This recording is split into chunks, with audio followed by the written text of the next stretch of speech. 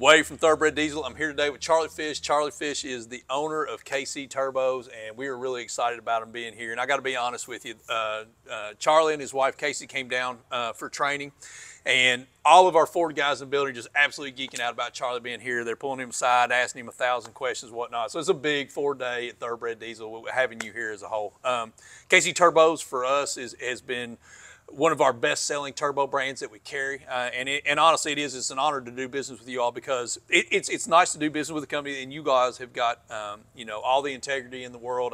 You and I have had to talk a couple times on some things, and I feel like we both do it the same way. We want to take care of the customer. The customer comes first, and we do everything to make that happen for the customer. So they are very customer-centered, and obviously they're very turbo-centered. So Charlie, how did you get into the turbo business? How did you get into the diesel business? Happy to be here. You know, the geeking out, I know that's some of my problem, because I get like super into it, and we're talking trucks, 7.3, 6.0s, and my wife especially is like, come on, let's go, like this way, we got stuff to do. So happy to be here. Yeah. Love it. You know, I think of us as one of the small guys maybe, but some people are starting to think of us more of one of the bigger guys. But when I got into the market, we were really small, obviously.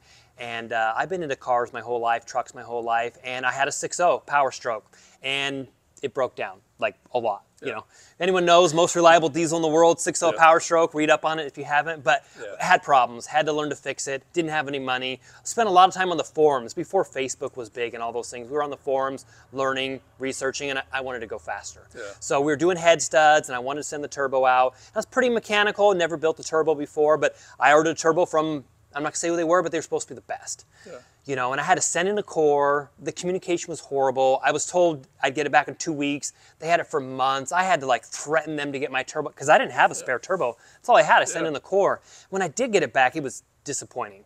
It didn't perform like the people on the internet said it did, and I didn't blame them. I looked internal, and I learned a lot about the truck. I learned all about the tuning and the turbos and the boost leaks and the exhaust leaks, and no matter what I did, I couldn't get it to run good. Yeah. So I went to a local turbo shop. It was Turbo and Electric. A guy by the name of Jeff worked down there, and I was like, hey man, let's take this thing apart. I want to learn what's wrong with it.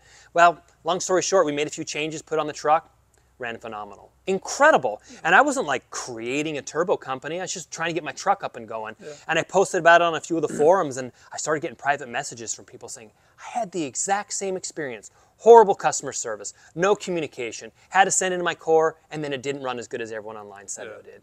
And they're like, can you help me out? And I was like, well, I mean, I can, but I got to go to this turbo shop and have them build something and, you know, give me a few weeks. And I started doing a few orders here and there, and it started picking up more and more. And at the time I was working for my wife's father-in-law, or my father-in-law, Rob, and I was a roofer.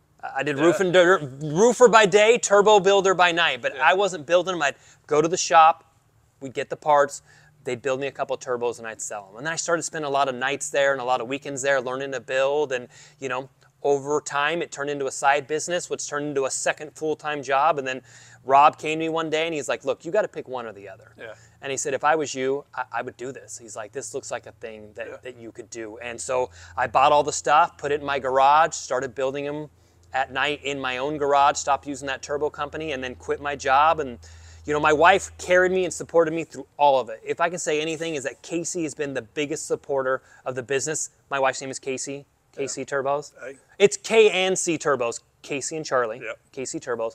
But she paid all the bills. She did the mortgage. She had a full-time job, and I did turbos, sold turbos, built turbos. All the money went back into the turbos, and then it just has taken off. I'm known as like the 6.0 guy, but we branched into 7.3s and 6.4s and 6.7s, and now 6.7s is one of our biggest market. I mean, obviously they've been around for a long time. There's a lot of innovation that had to go on. So, I mean, that's how we got into it. And it's been 13, 14 years, and now we're looked at as one of the bigger guys. But gosh, I remember when we first got started in the garage at night, you know, working nights and weekends, missing family time, and it is just really blown up for us. And working with people like Thoroughbred has been fantastic. You guys are easy to deal with. You guys take care of your customers. You know, we like hearing from people that order from you, because you guys answer the phones, you guys answer your emails, you're walking people through the turbo sizing. I won't go into other people, but we do have some dealers that they have no idea what the turbos are. Yeah. And they sell whatever they can sell to them, and then any after support, they're like, hey, just call KC Turbos. Yeah. So it's been a great relationship working with you guys on this. Yeah, absolutely. And we've grown together too. That's what we were talking about today when we were touring the warehouse. You know, I think that we actually were growing at the same time. Once we opened up the warehouse, that was when you guys were ready to handle the warehouse. I think we were a little iffy at first, like, you know, I don't know if we can handle a big guy like you. There's a lot to do with that too. You know, there's a lot to do with that. And COVID was a lot of that, you know, supply on turbos, and you just don't, and a company like you all didn't want to fall short of that, and you never did. You know, you were always able to keep supply to us through COVID and everything, and that was a big thing. Big thing for us. Going back to the beginning, the sending in your core, waiting a couple of weeks, no communication, no after support. That was the opposite of my business model. I wanted to ship stuff out within 24 to 48 hours. I wanted to answer the phone, answer the emails, answer the communication before and after if they had problems. Obviously, we wanted to build the best product possible, but to this day, we've strived for that. And through COVID, it's funny because a few of my competitors, I saw people posting stuff online like, oh, good luck getting a turbo from KC based out of China with the COVID. Did we go out of stock on anything? Absolutely not. I don't know if we went out of stock on anything. I don't know that y'all have ever had a back order on us for anything. If we do, they are very short, but we pride ourselves in shipping out quick, taking care of customers, because we're customers too. I've been there before. I got into business because my truck was down for months. It was the only vehicle I had. They wouldn't answer the phone. They wouldn't answer the email. So moving forward, we didn't want to be that guy. We wanted the performance, the reliability, the quality, but we also wanted the customer support, which it sounds like is one of your guys', I mean, walking around here, all the guys on the phone, helping, answering. You take walk-in customers, internet. I mean, you guys just really help the customers. Yeah, well, thank you. Well, the whole China thing's bullshit anyway, because, I mean, you guys are obviously very, very steeped in your Garrett sales. So you're using the OE style charger, so all the modifications are done on that too. I mean, we build from all over the world. We build from lots of different platforms. And you know, Garrett's one of the best turbo manufacturers in the world. We buy millions of dollars in Garrett turbochargers. But if you look at a lot of their individual components, they come from China too. Right. Maybe assembled in Mexico, come from China. So when someone says, oh, do any of your parts come from China? I mean, everybody's building stuff from China. But we're based in Arizona. That's where everything's put together. We do machine work, we do building, but we do buy Garrett parts, we buy Borg parts, we have parts made for us. We buy from all over the world. But those people spreading rumors that we're just, like, the one guy says we're a Alibaba China front with just a marketing department, which is just nuts that there are people out there saying that. But we've tried to be at the forefront of innovation, and I want to say that we took a while to get into the 6.7 world. Some of that was, I'm a 6.0 guy, I'm a 7.3 guy. You know, 6.7, it took me a while. I remember the 11 to 14 turbos were tough. Those are the first ones that came out. Basically, nobody modified them at all. I remember it was in late 14 and maybe early 15, Morgan Prim called me and he's like, hey man, I want you to build turbos for me. And I want to work with you to build the turbos in the 6.7 world. And I turned him down because I thought it was just the 11 to 14 turbo. I didn't realize that Ford had changed the turbo for 15, 16, 17, and he went a different direction at that time. Morgan Prim was a great guy. I didn't get to know him really well, but we did work a little bit together. And man, I missed that boat because his turbos took off, other people's turbos took off. The 15 to 19 turbos really opened up the aftermarket world for these trucks. Ford themselves came out with their Ford retrofit kit. People that don't know, the 11 to 14 turbos, very problematic. Some guys don't have issues. I know some guys have gone through 10. I was just talking to what's that lady that has the 6.7 here? Just did the DCR pump. She was telling me she knows a few people that have gone through like 10 turbos, and she said she's on, I think, her original one and doesn't have any problems. But overall, very problematic. Driving style and tuning and stuff's got a whole lot to do with eating that charger just alive. The wrong tuning just kill the level. Overspin. They're teeny tiny. You can overspeed them really quick. So then the first thing, I think the first big mod that people were doing was a retrofit kit. I think people tried to stick Duramax turbos on them early on, 6.0 turbos, and then when 15 came out, they were just sticking 15 to 17 turbos on 11 to 14. And I think Ford was first. I don't know who it was, but the Ford retrofit kit was created. Talk a little bit about the difference between what we're calling a drop-in turbo and the retrofit kits on that. So early on, Ford released their retrofit kit turbo. It's a big box, lots of parts, probably like 200 components in there, and that's what everybody sold. They were great, big horsepower bump, and then once you did the retrofit, now you had all the options for the aftermarket turbos from people. Well, we looked at it, and we tried to build a drop-in turbo. And there's no such thing as a drop-in. Anyone saying this is a 100% drop-in turbo, it's not true. Anything you put on there is some sort of retrofit kit. It's going to include a different pedestal, a different coolant line, maybe a different intake boot. There's different levels of retrofit kits is what I like to say. So the Ford retrofit kit, the most components possible, it's replacing downpipe, exhaust manifolds, a bunch of nuts, a bunch of bolts. It's pretty complicated. They're often out of stock. It's gotten a little better, but especially during COVID. I mean, you go 6, 8, 9 months and Ford has just said, we're out. Yeah. So we looked at the table and we decided to build what's called the Warlock kit.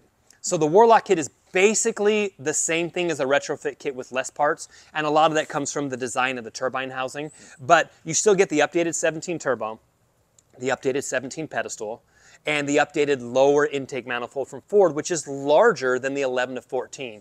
So there are people now making that's confusion of, they call it a drop-in turbo. It's still a kit. And the only difference between their kit and our kit is that ours includes the lower intake manifold, which is larger and flows more air. Why we stuck with our kit versus the other one is we still use a 17 style turbo, 17 style pedestal, 17 style lower intake manifold, 17 style gaskets. So that means for you and your customers, heaven forbid there's a problem. Yeah. Your turbo sucks something in and blows up, you can pull right into the Ford dealership and throw a Ford turbo on there and get back on the road. Or buy something used, or buy a competitor's turbo, whatever it is, with just swapping the turbine housing. With some of those other options of the drop-in, you're not bolting a 17 turbo in there and going. So you've got the more restrictive lower intake manifold, and you've got the aftermarket style pedestal that is proprietary, and a few other components that are proprietary. So I'm not saying they're a bad design, but I think there's just confusion when people say, well, get the drop-in versus the kit. They're all kits, just different levels of kits. And the Warlock has been fantastic for us. Number one selling turbo from us. Yeah, it's number one. People love them. We got a couple of different sizes, but even just doing a 17 turbo on an 11 to 14, you're talking 100 to 150 horsepower gain. That's what most people hope for out of an aftermarket turbo. And a lot more reliability. More reliability. But it's a better charger. It's stronger, easier to rebuild. It's interesting. The 11 to 14 was very high tech. It was dual ball bearing. It was VGT, it was wastegated, dual scroll. I mean, there's like articles written by people that went to fancy universities about the best turbo in the world, and then no one wants, so they take it off and throw it away because it was problematic. It had issues. It's hard coming out of 6.4 because you got one, honestly, you can say whatever you want to about 6.4, but probably with the dual sequential, it's probably one of the best towing stock platforms out there. I mean, the truck towed amazing, and they had big shoes filled coming in that 11, 14 year, the 11 model year. You know what I mean? With a drop-in modified 6.4 turbocharger, you can spool faster than anything else and make 1,000 horsepower. There's no other platform that can do that. And the 6.4, when it ran, it ran good. It ran good. When it ran, but there was other problems with it. But the turbos were not. The turbos were fantastic. So they were trying to keep up with that compound system, and they got close. They got close. Nowhere near on the top end power, but the spool up and the towing of the 11 to 14 when they run, they tow really good. The 11-14 Charger, I mean, really the top end of that was really the destruction of the turbo. People start turning that up. I still see people online like, oh yeah, I make like 33 pounds of boost out of mine. It's like, oh man, you're not going to make that forever. They top out at like 23 to 28 is what I hear is the safe zone, and then they're just out of steam. They're just blowing hot air at that point. So we can geek out about 6, 7 Powerstroke turbos, and it's a huge staple of your business. This is a core. This is a key, or this is a core turbo for us in sales. But we can't walk away from this and not talk about your 6.0 turbos and what you offer. I mean, you're the 10 blade, 13 blade turbine guy. I mean, we're always pushing the limits. I mean, early on, we grew a large market share. There's a lot of good options on the market now, but we still strive to be the best. We're always innovative. We just released our dual ball bearing version. We had our Jetfire turbo we released last year, which is incredible. And we've got new stuff that's being released in probably 6 to 8 months. We've got an 11 blade, which spools faster and makes more power than anything else on the market, but it doesn't whistle. That's what I was going to say. The guys have been words the noise at me. We're going to release a 9 blade. There's a lot of people that ask for the 9 blade. The 9 blade spools slower. Anyone that's dynoed it back to back, the 9 blade spools slower, but they scream. They are incredibly loud. We don't offer one now, but we will be offering it. And we have our traditional 10 blade. It's still loud. It still whistles. It doesn't scream as much as a 9, but it's not as laggy as a 9.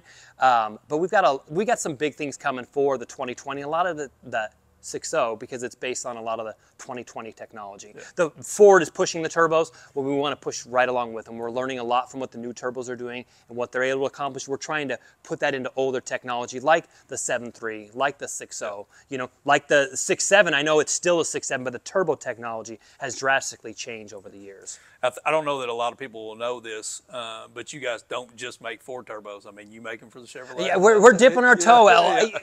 I'm not a Cummins guy. I'm not an anti-Cummins guy or anything, but we're so busy with the Ford stuff, it's hard for us to branch out. But honestly, it's because a lot of our dealers are pushing. It's like, hey, come on, please, we want you to make some make some Dodge turbos, Cummins, get into the Duramax world, because they said we just love working with you, your customer support, the quality of the product. We wish we could offer yours instead of some of these other options. We're dipping our toe in there. We released kind of a teaser video, maybe some VGT 5.9 Cummins options. You know, we've got some, we remanned the 6.7 turbos and we do a little bit to them. We plan to release a lot of options over the next year or two. We've got a Cummins that we driving around, modifying, working on, learning. Same thing, the Duramax. Probably, we already do some Duramax stuff, but we're getting into the newer stuff, the L5P, which is an incredible truck. I got to ask, we said we weren't going to talk about this, and it just came to mind. So I'm going to pitch something to you. Talk to a guy right now that's hung on the fence about, you know, I don't want to do VGT anymore. You know, talk to that guy. Tell him why VGT, not only is VGT where we are right now, and I don't know that you can say it's the future, but as far as drivability of these engines, the horsepowers that we're reaching is, you know, the horsepowers that they come off, that they roll off the assembly line with, you know, VGT is an integral part of that, not only because of the emissions, but talk to that guy about VGT. You know what I mean? Just say, there's hey, pluses and minuses to it. Yeah, anyone that says everything's better in every way all the time, it's not true. There's always going to be some sort of tipping point where bigger or smaller, VGT, non-VGT. Let's talk about the negatives of the VGT. Okay. There's limits. You're not making 1,500 horsepower fuel only with a drop-in VGT. It's just not going to happen. You're not doing that with an S300 turbo either. You're going to do S400, GT50, GT55. Well, there are limits. All right, well, where are most guys at? I feel like most guys are still in the, I mean, 7.3, you're talking 400 to 500, 6.0, 500 to 600, maybe 6.7, 6 to 650, but most guys fall under the 650 mark. And in that range, there are a lot of benefits to the VGT. You got the exhaust brake on some platforms, you got the quicker spool up, you've got the less smoke output. That doesn't bother everyone, but I don't like rolling coal everywhere I go. I like a quick spooling, fast truck, responsive, off the line. Well, no matter which way you slice it, if you spec both turbos properly and have good turbos, good turbo designs from each, the VGT is going to spool faster and in many instances make similar, if not more power, when they're smaller. The bigger you go, the more benefits you're going to see from some of those non-VGT turbos. And what I tell people is in the 500 to 600 horsepower range, you are getting all negatives by going to a non-VGT. Anyone that's actually tested it will tell you that's the truth. There's the, I'm going to get a lot of hate in the comments, I already know this. There's the non-VGT fanboys. Oh no, mine spools just like stock. Those guys, I've had people on those things with big turbos, S476, 369. Oh yeah, mine spools just like stock and I tow. And then they send you a private message. Hey man, I can't tow with my truck anymore. It's too hard, it smokes too much, it downshifts too much. I think people put on a front online because it's cool, maybe. And then behind the scenes, a lot of them often end up back with a VGT or a smaller turbo. If you stay smaller with a non-VGT, it's not as bad, but you're not making more power. You spec them the same, you put them on there, the VGT is going to have that edge in the spool up department. And for me, that's what I care about. I also have a Whipple Coyote F-150, regular cab short bed. There's a reason it's a Whipple. People say there's no turbo lag, but there is. I like that instant throttle response. I like rolling around a corner and being able to just roast my tires, no smoke, and go fast. You start losing that with a non-VG, the bigger you go. So that's how I feel about it. I mean, what's been your experience? Same way. Being around this, going, you know, just like you've been at the pinnacle with race trucks and whatnot. When I'm setting it up for myself, I'm setting it up with that 550. Just drives excellent, almost instant boost. It's the damn thing is making 5 pounds of boost before you even start it. You know what I mean? And that's what I want. I want instant throttle response and then instant boost too. So I'm with you. I'm with you. And it's funny with the VGT guys that are coming out of it, how many of them. And this is, I know this is going to sound just blatantly stupid, but there are so many guys that will call in here and they're talking about, hey, they want to get away from the VGT turbo. You know, there's not a whole lot we can do for you in that. you know, that department, but they've got to keep that exhaust brake. You know, they're I don't know if I'm going to be able to live without the exhaust brake. Well, man, exhaust brake makes a big difference. It makes a big I mean, difference. you're just electronically controlling the turbo, so there's a lot of things you can do. You can adjust spool up, top end power, limit top end power. VGT is kind of like having a built-in wastegate, built-in exhaust brake, and adjustable tuning for it. So it offers a lot of variability when it comes to that. Maybe one of the downsides we talked about earlier is you got to maintain your truck with a VGT turbo. In the 6.0 specifically, a lot of guys maybe have an EVP sensor problem, or the wiring to the VGT sensor's bad, and like, oh, I'll just non-VGT swap it. Oh, I'll just make it drive like garbage because I can't get this to run right. There's a certain amount of people that do that, and a lot of people love the sound. That's a love-hate relationship. I like the sound of a whistly turbo. The non-VGT is more like a rumble, but I don't know. For all my personal trucks, I've gone both, back and forth. I always end up back with the VGT turbo personally. Exactly, and that comes right back down to drivability. You're not doing it because of reliability. You're doing it because of drivability. Yeah, anyone that said they had a modern VGT turbo and it spooled like garbage, there was something wrong with your truck. That's right. There's too many people that have gone back and forth, dynoed it, tested it, towed with it, unless you're doing a giant VGT, which they have inherent problems when you go too big. But that 500 to 600 horsepower range, it's tough to change away. Yeah. All right, so let's end on this. What's the future for KC look like? What's next for you guys? We want to continue innovating, and one of the things we're not moving on. You know, a lot of people made a 7.3 turbo 20 years ago, and that's still the same turbo they make. We're changing ours every few years, and we have a brand new turbo being released. Actually, the 7.3 Summit here in a few weeks. Brand new, ground up, going to blow away everything on the market, including our own turbochargers. It's incredible. It's going to spool faster and make more power than our existing options. Bigger bearings, better bearings. So we are constantly innovating, not just into the future, but we're going back. So we want better turbos for the 7.3, better turbos for the 6.0. We're reinventing the 6.4 turbos we have out. We've got new options coming out for the 6.7. We're branching out into the Cummins, we're branching out into the Duramax, and we're branching out into the EcoBoost. So we just want to continue doing what we're doing, but for more people. We just want to make the best products possible with good support, good customer service, good warranties, and everything. Yeah, all while keeping Casey happy. Yes, keeping the boss. We all know who runs the company. When you stop by, everybody knows who's the boss, and it's not me. That's awesome. Charlie, it's an honor. Hey, thanks for having us. Yeah, honor to carry your all's products. If you guys have got any questions about KC turbos or anything that we can do to help you, just give us a call, and we'll be glad to get you taken care of. Thanks for watching.